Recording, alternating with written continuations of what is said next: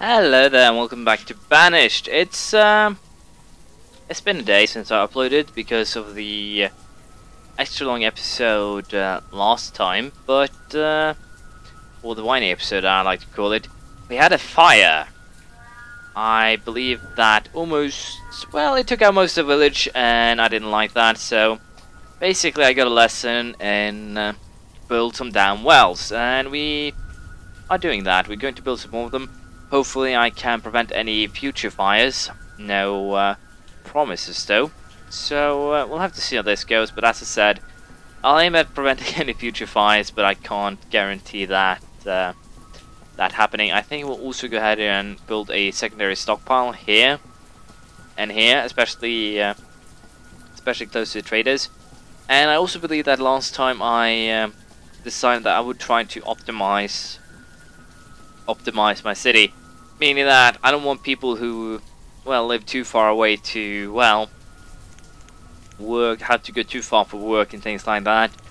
So I'm going to be using the part tool a lot to see where people work and if there's something or someplace I need to actually optimize here. So yeah, I definitely need to optimize here since someone is actually working up here. So I think I need more houses down here to actually make this work, which is not the best, to be perfectly honest.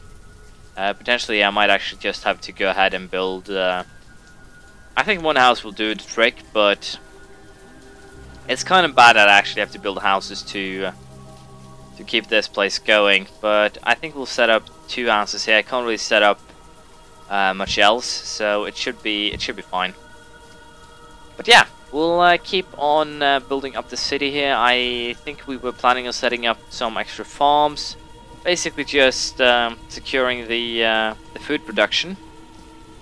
And other than that, we'll just keep on building, keep on working, and see how it all turns out. Should be interesting. With the building of several new farms in the area up here, we are going to need a lot more workers in order to actually make this work. Fun.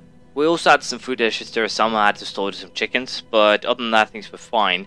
As I said, we do need some people to work here. There's also some problems with the first place where I built here. There's simply too many people here, so I might actually have to demolish a couple of these houses in order to force them to move. Or I might have to try to set up some some extra work. I'm tempting on setting up a farm right here.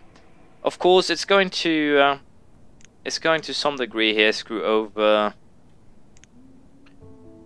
the hunters, but I do need the hunters for the leather. So I'm a little bit unsure what to do here. How much leather are actually these guys providing? They're providing a fair bit of venison and a fair bit of leather, but a little bit unsure how I would actually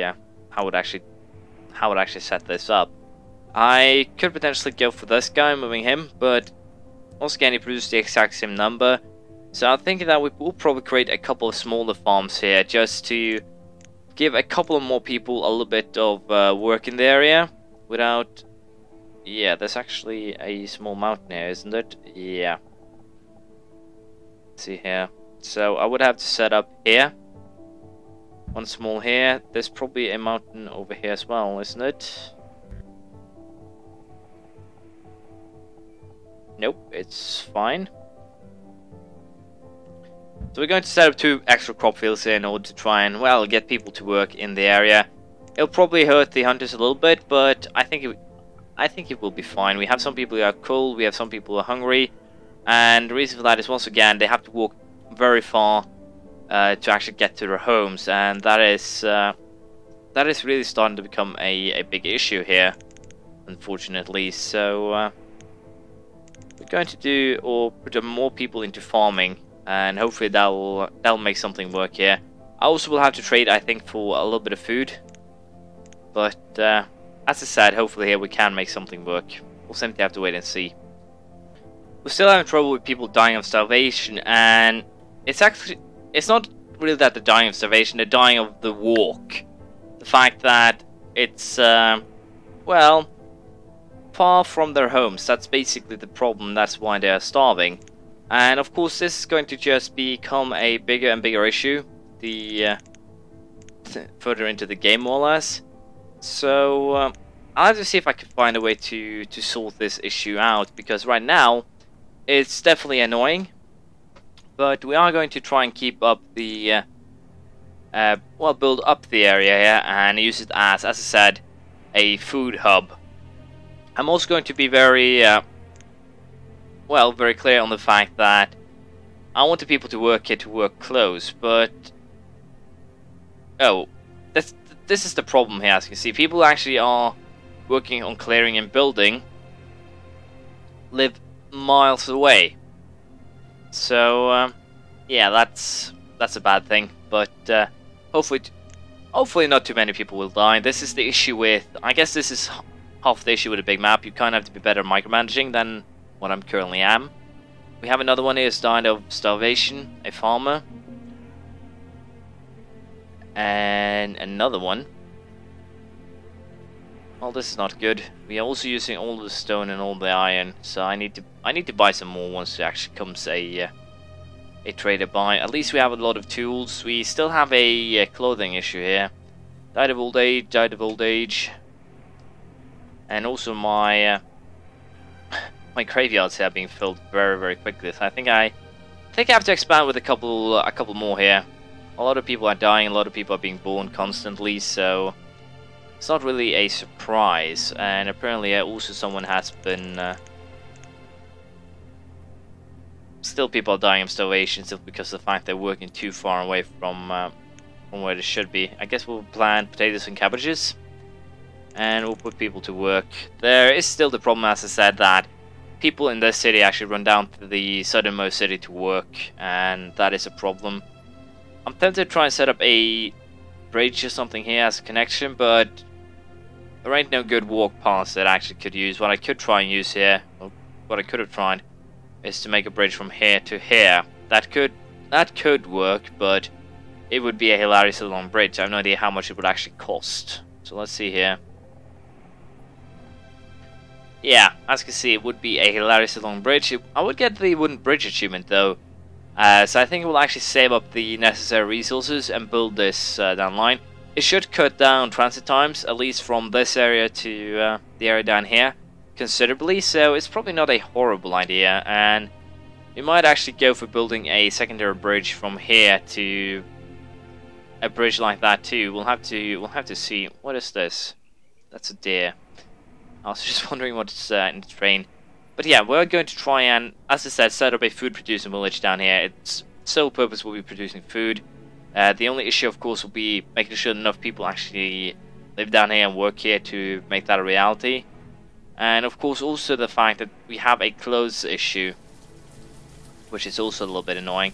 We have far too little clothes to make sure that everyone will have those. So I have to figure something out there. We'll simply have to wait and see how it all plays out for now. We have a guy who actually brought everything, I think. So let us 3,000 units. I need both stone and iron. I don't really need coal right now. We have stored a ton of tools. So I think we'll go for 200 stone and 200 of this. Iron 32. That is about 65, isn't it? Oh, almost did it. 66, and then we'll remove one of these. No, one, not two. My bad. There we go. So I now have the stone and iron necessary to do a lot of things. I should probably also considering buying some logs here. I think we'll start buying logs more or less. And the reason for that is simple. I will need them to build a potential bridge. So I'll consider that, and we'll see what we end up with here. For now, I'll be aiming at building the 6 homes and try a little bit more at well, maximizing.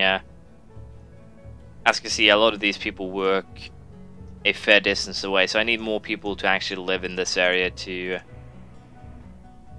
make sure everything is all right. But yeah, I'll keep on trying to well, maximize the food business here, and we'll see how it all plays out. I just found the prime example of a hilarious work placement. Try and guess what this guy where this guy actually lives. The guy who works here up at the hunting cabin. Just guess once where he lives. I'll give you a hint. It's not close. The guy who works up at this hunting cabin here lives so far away that he'll die on his trip there. No joke. He lives down here in the southern district. So what I think we actually have to do here is build a couple of houses more up here, so that I can actually make sure that these people don't simply suddenly roll over and die. So we'll build 2 stone houses up here to try and help with the walking distance, more or less. I don't really think I have too much of a choice in the matter. We also have, once again, food issues, mostly due to the fact that I have been building a lot of houses. But the food is stable mostly through the winter, and then as soon as we come to summer, everything just vanishes, which is a little bit worrisome here. I guess I'll buy 1080 pumpkins, since, well, I don't really have much else to trade here, unfortunately. The firewood is still very much a trading commodity, but it's starting to become a real issue. I might actually have to set up a couple more woodcutters, a couple more foresters, and hopefully we can make something work if I do that. But for now, we'll simply have to wait and see what we get of traders. Especially considering that during the summer we lose tons of food. But yeah, no matter, we are going to at least the harvest here seems to be fairly alright. And also, once again, we'll check the padding of these houses. As you can see here, they seem to have solved itself. It's just a temporary thing that the hunter was up north, which is good. See here, these, yeah, there are actually people working fairly close here now. So it seems like at least this southern district has solved these problems. Well, almost. There still needs to be some more more jobs up here. It looks like. What I could do, of course, is just add a couple of people to the. Yeah, we're actually going to add 2 people to each of these, and the reason is simple. By adding a couple of people, well, hopefully they won't be drawn from the southern district or anything like that. But by adding some people here, I'm pretty sure they can get firewood quicker, which will be important, at least a little bit important. And also we have a couple of traders incoming, which hopefully brings tasty stuff. And once again we have people who are hungry, because of the fact that they are working far, far away from their homes. But I also decided to cut down or clean out this area so I can start planning a, well, first of all, some more farms, but also some more housing, which will be important. Let's check here what he brought. He brought stone and iron and coal. Do I want to buy some coal now? I think I do. Let's use all of our firewood. 6,000 units. We'll take we'll take 300 coal. We'll take 200 iron he brought. And with the last here, then we'll take 335. My bad. 37, and then we can keep one of our firewood too. So we're getting a fair amount of stuff every time the traders actually enter the city.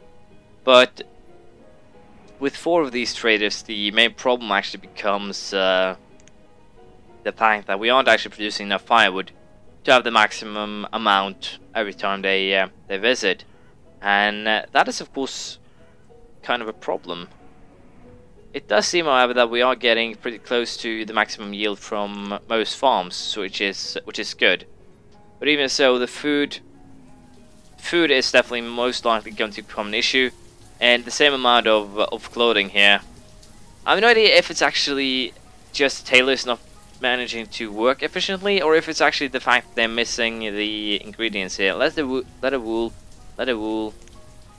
Is it simply that 5 tailors isn't enough for a city of this size? That could be the issue, but damned if I know.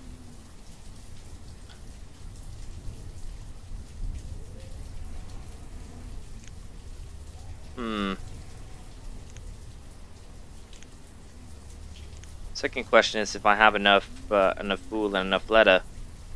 Of course, I think I actually have to set up a couple more, first and foremost, cattle here. They are producing leather, but they're not really producing a big amount of it.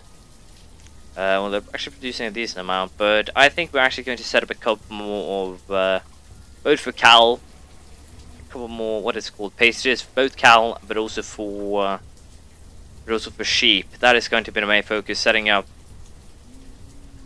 up right, just to make sure that we have enough leather, and also enough wool. I think I'll also set up 5 more of the tailors, most likely down south here, since we do have open space. I might actually build a couple of tailors here, since, well, we are just using it for more or less a firewood cutting area. So we'll have to see what I'll actually do here. Once again, I'm a little bit unsure what the best course of action here would be, but we'll consider that next time. Thank you for watching. Please leave a comment, praise, criticism, anything you feel like, and hopefully I'll see you around next time. Bye.